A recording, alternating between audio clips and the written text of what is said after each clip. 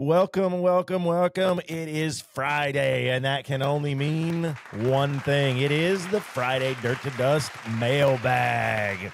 Can't wait to answer some questions. Is that applause? Today. We have applause. The people now? love it. The people love the mailbag. That is they incredible. Love the mailbag. We are upgrading this show. We got AI generated applause. Well, all right, calm down there. There's a very small production budget, so those aren't going to get that much better. But yes, we've got random ramping fake people clapping. Is good in any way. I like it. We got to get the little air horns. And then, does that mean I can bleep you out now? Like, I'm just going to bleep you out a random thing. You're not even going to be saying anything rude or off-putting. I'm just going to bleep you out. Exactly. That's what every podcast from now on is going to look like. He's going to move my mouth and everybody's going to be like, what is he saying? Bleep. He's not saying nothing. He can't talk. No, we're doing it. It's getting that time. We've done enough now where it's like, let's see what we can do to make this thing better and cooler and funner. I know that's not a word. More entertaining and whatnot. Got to keep the listeners happy. Because we're definitely not that talented, absolutely. So we got to find something else. We got to find other ways. Oh, self-deprecating. Anyway, like we said, it is Friday. It is mailbag time. A little caveat to today's episode. This was Caleb's idea, and I said sure. By now the cat is pretty much out of the bag. I did buy a 4xe Wrangler, much to the chagrin of many people who thought I would get something with more horsepowers, which is kind of why I bought the 4xe, because everybody expects me to come out with something just stupid powerful, all the horsepowers. And I'm like, guys, I have 4699. Like, because people have asked me that. It's been a mixed, kind of a mixed reaction. Most people are like, okay, once I explain to them why I bought it, like, okay, that makes sense. And I have 4699. I got all the woo-pow. Like, I got all the woo-pow and more I could ever want. We got Josh down in Charlotte with the Hellcat, who's got even more woo-pows. We got Candace in Nashville. She just bought the 392. We have so many Jeeps that are exactly what you would think Outlaw is. But the market is going electrified. Like, whether we like it or not, and I don't think it's going to go electrified as fast as some people think it's going to go, whether we like it or not, it's going that way. So hybrids are going to continue to be a thing. EVs are going to continue to be a thing. But when I looked around, I didn't see a lot of 4xEs being done anything to them. Not much over 35s, 37s. I mean, hell, for the first 2 years of it, you couldn't even regear them above, I think it was 456 maybe, 456 because of a computer issue. Right. Yeah, you couldn't even regear them. So people were not throwing 40s on these things, or even 38s. I consider big boy anything over 37. 37 is kind of the top end of normal stuff now. 37, 38 up, which, thank you 38s for Nittos and Falcons. 38s are a thing now. That's what I kind of consider getting into big boy territory with bigger tires, heavier tire stuff that can break stuff. So I didn't see anybody doing it. So I said, you know what? I'm going to do it. It's been a while since I've done something truly stupid. 40s on stock axles, 50 freaking suspension kits in 6 months. Like, I haven't done something like that in a while. So why not absolutely build a 4xe, because we are sitting here just about 8 weeks from Mob Moab. So why not buy a brand new 4xe? Why not build it specifically to go out to Moab and put Pritchett Canyon and Cliffhanger on the schedule? Let's do it. Why not? And it just makes sense. I've actually got a couple questions today for some other engine stuff. So let's just make this an engine and it's going to be 204 and maybe a little 3.6 day. Let's do it. Let's get right after it. When other people see dirt, you see glory. And when you see a vehicle for the first time, your first thought is not how pretty it is, but how much abuse can it take.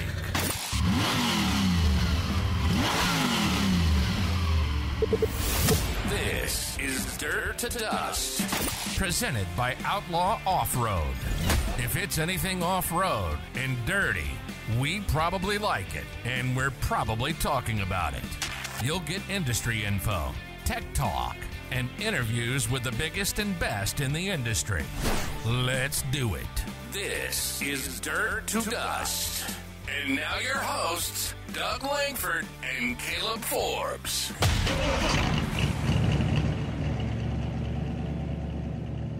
And we are back. So like I said, today's going to be an engine day. I think we've actually gotten a couple questions in regarding the different powertrains. We love to talk about the 392, but I think the understated heroes, well, I don't even call them heroes, but the understated engines, the less powerful than not, the driving force, the 3.6 that's been out for a while that got some upgrades, the JL platform, the new 2.0 turbo, well, new to the Jeep Ram. And then the brand new, which is the 4xe platform, which is it's a hot topic right now.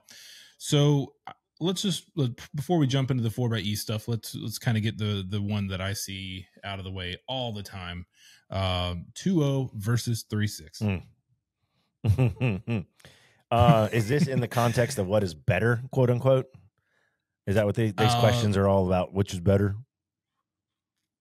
I think they're asking, I think the original question that I saw was more asking opinions on both longevity of the 2.0, how do people like the 2.0 versus the 3.6. I mean, the 3.6 is a pretty proven platform at this point, with the upgrade in addition to the higher compression and an 8-speed for the JL models.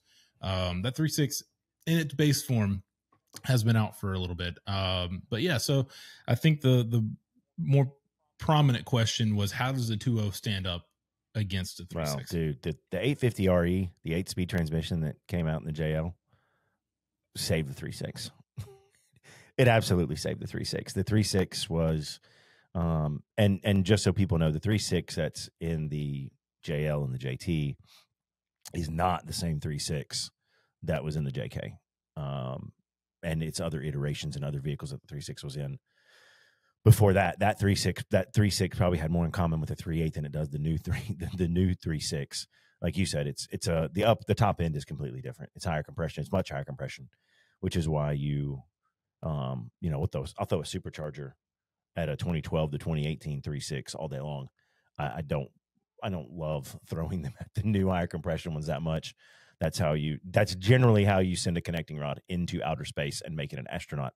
And I'm generally not a fan of doing that unless I do it to my own vehicle. I definitely don't want that to happen to a customer. Or if you're trying to get a quick reason to tell the wife you need a 392. If you really want a Hemi, floor pin that sucker. So because of the changes that they made to the 3.6, it did make it better. It made it a lot better. And the 8-speed, which is also behind the 2.0, and the 392, but it's a different 8-speed. That made that 3.6 engine viable again, from dying a slow death to, man, this is actually a really good engine. That said, it is still a 3.6. It is still naturally aspirated. It is still just a regular old, nothing special V6 in a day and age where everything's getting, for the most part, everything's getting turbocharged. Everything's getting electrified. Not a lot getting supercharged, but turbos tend to be what people are doing. So there's not a lot you can do to it. There's not a lot of tuning you can do. You can't throw an exhaust and an intake on there and tune the fuel injectors and get 50, 60, 70 horsepower like you used to be able to and naturally aspirated V6. It's just not going to happen. And that's a credit to Jeep. That engine is fairly tuned to where what you get it's pretty close to as good as it's going to get. It's pretty legit. Then you flip over to the 2.0 turbo side. Well, I mean, first and foremost, it's missing 2 cylinders. Call that what it is. They made up for it by throwing a turbo on it, which, again, you can have the argument turbo versus supercharger all day long. This one has a turbo. That's what we have. It is a peppy little 4-cylinder engine. It is. I like it. I've got a story about that, actually. Well, you and I did that episode last year, remember? Where we talked about our favorite rigs. Yeah. And I'm sure you remember this. One of mine that I picked, if I was going to take it right out of the box, was a Rubicon Unlimited 2.0 turbo. And you asked me why. Yeah. And you sneered at me a little bit. I thought you thought I was a little crazy. And I kind of ran through that of the why, and I still stand by that. Yeah, I never thought you were crazy, because honestly, and this is the God's honest truth, if I could put that 2-liter turbo in the LJ for pennies on the dollar from doing a Hemi swap or something, I'd probably try to do it. So I don't know if you realize this or not, but I actually bought one of the very first 2-liter turbos that hit the lot. This is October of 2018. I forgot that thing was a 2.0. It was one of the very first ones. It had its little quirks, but I was one of the first 2-liter turbos on 40s. It was the first 2.0 for a few hours to have a aftermarket blow off valve and exhaust. I had some fun with it. Look at you doing R&D. That test drive, I not only bought those 4 tires, I bought the Jeep because the sales guy talked to me and he's like, "Hey man, I've got a whole lot of 2.0 turbos coming down to the lot. I need you to come check one out. I know you're in the market." And I was like, "I'm not driving a 4-cylinder Jeep. Did that already. Not ever happening again." Until it did. He's like, no. You got to come test it out. He's like, "Dude," and it's a buddy of mine. And he was like, "Man, if you come down here, if you don't like these things, I'll pay for your gas to go to Boone." And at the time I was working at Ruba Trucks. So I'm used to Hemi swap Jeeps. I'm used to the 3.6 JL. Like, that's all they did at the time. We're almost exclusively. Yeah. A freaking 6.4. So I was pretty used to it. And even driving Hellcats, so that was one of the first couple Hellcat swaps came out. And so I was like, you know what? A couple hours of my time, no big deal. If I don't like it, he pays my gas, I go back home. So and I paid for that test drive because I took that freaking thing home.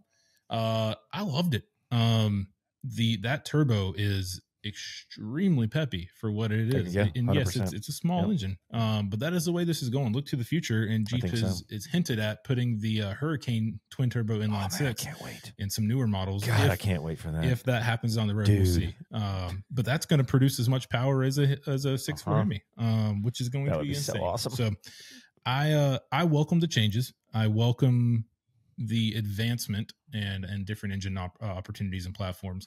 And that 2.0, and I will say it's a chattery engine. Like it's a little bit annoying.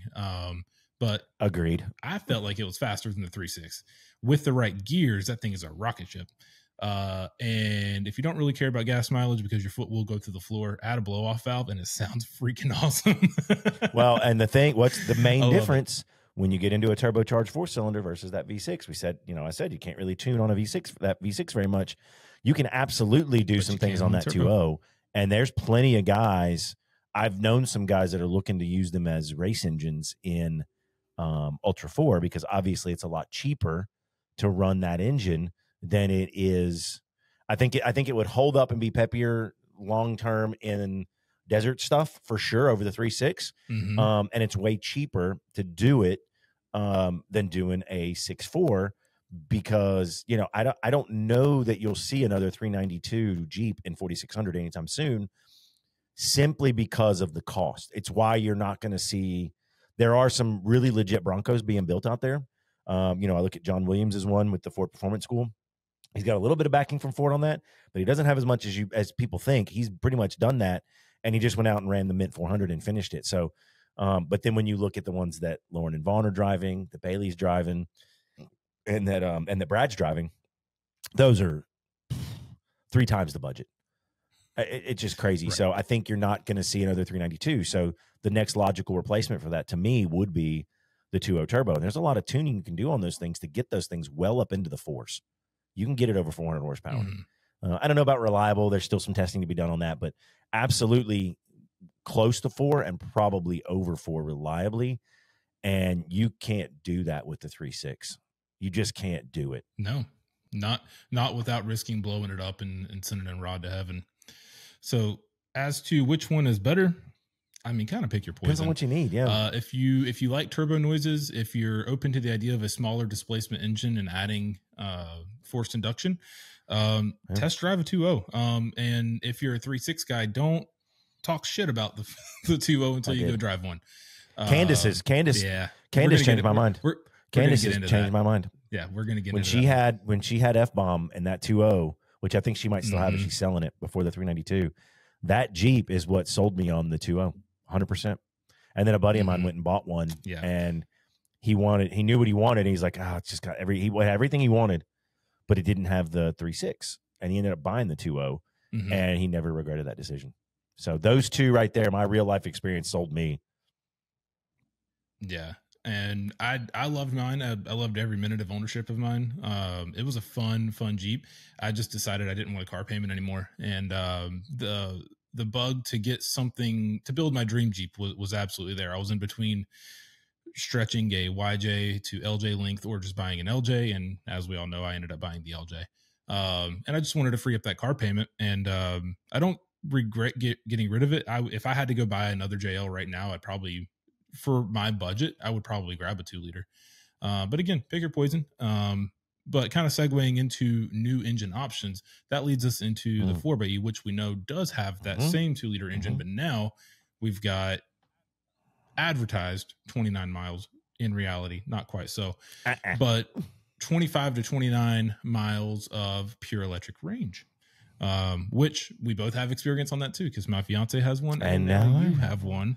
So, I'm a tree hugging hippie, everybody. So let's talk about the electrification. I did that too. I walked in the house one night, and I think I said something. To my wife. She was home cooking dinner. I walked in, and I was driving the Jeep that night because usually I split now between the 4xe because it's not really built. It's not built yet. And my F-350, which find two more diametrically opposed vehicles. I don't know. And I walked in one night and I said, honey, your tree-hugging hippie husband is home. And she just kind of looked at me like, go back to work. You're an idiot. Which is the look that I'm used to getting, not just from her. It's, go away, you're an idiot.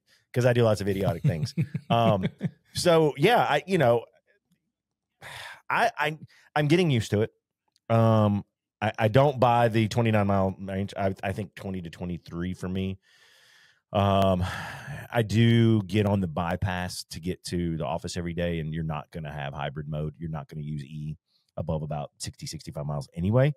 Nor are you going to have it with the acceleration of kind of getting onto the interstate. But driving around town, if I've got some errands to go run, or I got to take the kid over to lacrosse practice, over to the ice rink or something like that, and I'm not getting on the highway to do that, I do know I'm saving some fuel economy, which is not something I'm used to. I am not used to that. I'm getting used to it. But so when Brittany was driving, I give it a thumbs up so far. Yeah. Right. And so when Brittany was driving around Charlotte every day, because her work is in downtown Charlotte, she was getting, like, even with the 35, she gets, I mean, now she doesn't drive like most people. She's pretty conservative driving. She gets like a true 23, 24 miles out of that range. But the key is you got to have the regen braking on, which if you play with the regen braking, it's kind of fun. I'm still getting used to that. It pissed me off at first. It's a little freaky at first. Like, screw this damn Jeep. I hated it. But drive it for a little while, then you turn it off and you're like, oh shit, I don't like this. Like I can stop pretty quickly on this. But around town with the regen on, and there's actually a setting that can help build back some of that extra battery power. It's pretty efficient. Like I like it. It definitely saves gas. If you're using that, I wouldn't use. And again, this is not a full-time electric vehicle, and that's I think where people kind of get this wrong. Yes, it's only 23 to 25, maybe 27 miles on electric range. This is not a full-time electric vehicle, so you're not going to run electric on the highway. And if you are only using it on electric, you still have to remember there is a combustion engine in that thing. It has to run through gas and change oil, and it's a turbo, which means you actually need to warm that turbo up, or you're going to have problems. And I think that's the only issue that I've really seen out of the 4xe are people who don't understand that, and they're using it as a full-time electric vehicle to run around town, and they're seeing some issues on that side. But otherwise, I think the complaint that you heard was gas mileage was piss poor on the highway. Dude, the 4xe groups or mileage. They are lit, son. Man, I thought the regular these are way better. These are way, oh man, they get spicy. Look, because I found this question. We were looking through mailbag questions. We were like, yeah, let's make this a 4xe, whatever. And I was like, all right, let me just scroll through. And it took me all of 30 seconds to get something in this group. And I'm like, it's not really a question, but I'm going to turn it into a question. And, bear with me here because there's some, I might throw some Karen voice into this. And I'm not going to call this dude out. I could call his name out. I'm sitting here looking at the post. But it is in the Jeep Wrangler 4xe group, which again, oh my God, so entertaining. If you're one of those people who likes to sit in a bench at like the mall and just people watch, just join this group and just, oh my God, it's amazing. So, and I quote, "This is bull bleep. I've been on the highway doing 60 to 65 plus in e-save. This is what I get. My twin turbo," and he's got some grammar issues. "This is what I get." And he's got a picture of his dash. "My twin turbo V8 gets 2 times as good as this." And he shows a picture of him getting 14.3. Now, as a 4xe driver, if you are only getting 14.3 miles to the gallon, go back to driving school. Because I think we can all agree I am not easy on any vehicle that I drive. And I'm at like 18.2-ish, 18.2. So And if it says anything, Brittany's at. I'd say that's about right, because there's no way my ass is ever getting 20. So not happening. Never going to happen.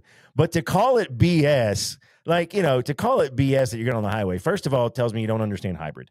And there's a reason why hybrids get better fuel economy in the city than they do on the highway. You are literally driving around a freaking brick. Okay. The least fuel economic vehicle on planet Earth. Like, there's not many worse than Jeeps and Broncos, like big SUVs. And we're just going to throw a 2.0 turbo in it with a freaking hybrid drive. Well, 2 hybrid drives, technically. Like, you got to be realistic, man. And you get in there, and even if you put it on, the little button over to the left where you got the 3 modes, you got basically gas mode, basically electric mode, and then basically hybrid mode. Even if you went to all electric mode, the second you get on the freaking interstate, you're going to get a warning that says electric mode not available. It's just going to happen. And it's going to kick you in either hybrid or e-save. E-save being basically you're on mostly gas and you're saving the battery for some other time. Like if I want to go wheel in E mode, I will drive from the hotel to the trailhead and gas, and then I'll put it on electric and I'll go wheel silent, little silent service action. Hey. Yeah, but no matter what, when you get that much wind resistance with that much weight and that much not aerodynamic design, you're going to do that. So that tells me 2 things. It tells me he does at 14.3 and bitching about the highway mileage. That tells me he doesn't understand the principle of a hybrid. That's not what that vehicle was built for. And it also tells me he doesn't know how to drive. Because if you're getting 14.3 and I'm getting 18.2, you're just as worse as me than I am from Brittany. And I'm way worse. I can guarantee you. If she's at 20, he's a terrible driver. Terrible driver. Even with the 2-liter turbo by itself, without the electric mode on mine, I was getting, oh my gosh, he's 18 to 20 miles a gallon all day, and I did not drive that thing very easily. But also, I want to add on to that. It's not just it's very most likely aggressive driving. Also, though, you need to go in those settings because there is a very specific setting that is diverting and almost using that 2-liter turbo as a generator to repower the battery. If you have that on, that will kill your gas mileage. You're using more fuel, you're using the engine longer, you're spooling the engine up higher in the RPM range to do that, to recharge your battery faster than regen alone. So if you have that on, that's got to be turned off. If you're going after fuel economy, and I've played this game before to see how I hyper mileaged. Yeah, I hyper mileaged Brittany's. What'd you get? Brittany's 4xe. At one point, I did see 28 miles to the gallon. Woo! That is staying at or under speed limit, using electric around city as much as possible. No fun. I mean, windows up, no AC, we're talking no blower, no radio, no nothing. Time, yeah, right. And we're talking time your slowdown and your starts so that you're maximizing efficiency, so that you're whatever you use from regen for slowing down, you're not killing that by taking off. No. And I did this for like a week and a half, 2 weeks, because I just wanted to see what it could do. There are definitely ways, and it's not fun to drive it like that because it's, you're driving like a grandma, but there are ways to increase that miles per gallon. But I would say the most 2 common reasons why you're not going to get good mileage on that is because you're driving like an asshole, or you've got that mode on that's regenerating the battery faster. If you're trying to hyper mileage it, you say grandma driving, that's driving like grandma looks at you and you're like, you suck. Even grandma's telling you to get the hell out of the way. Hurry up. Let's be honest. Right. But I wanted to see what it was capable of getting, because they advertise. Now, once again, this is MPGe, which is totally different. And that might be its own episode one day, or a mailbag question. What are the differences between the two? But combined electric and your total range combustion engine efficiency, they're calling it like 4748 MPGe, and they market that. So I really wanted to see how true that got and how close I could get to that on just city driving and going around. Obviously, I never. And I'm going to throw mine on 38s and take it to Pritchard Canyon. So. Yeah. Whatever. Which I can't wait to see. I'm personally pretty excited to see what you do. Look, I put up a post in that group. I put that post up like last week, and I said, hey, I'm not, I see all these 4xe. Where's these built ones? And I saw one guy posted his with a tire size over 38, over 37, out of like 60, 70 people were posting Jeeps. It was like, it was just probably more than that. There was a lot of engagement on it. One dude, and I didn't even know it was a 4xe because he had it repainted because of the corrosion issue. And instead of painting it back with the 4xe, he painted it back with Rubicon Red. So unless you pop the hood, you didn't even know, or look inside of it, you didn't even know it was a 4xe. So yeah, and it really wasn't even built. He really didn't even have it built because the picture he posted was like 3/4 from the passenger side. So I didn't even see the charging port. So I didn't know. I was like, that's not a 4xe. And he's like, oh no, it was painted. I had the corrosion issue and I went back with the Rubicon Red. I'm like, okay, that makes sense, but you just don't see it. And one guy told me that's because most of us lease it and we wanted the tax credit. And I'm like, really though? Like, I don't think that's no. Yeah.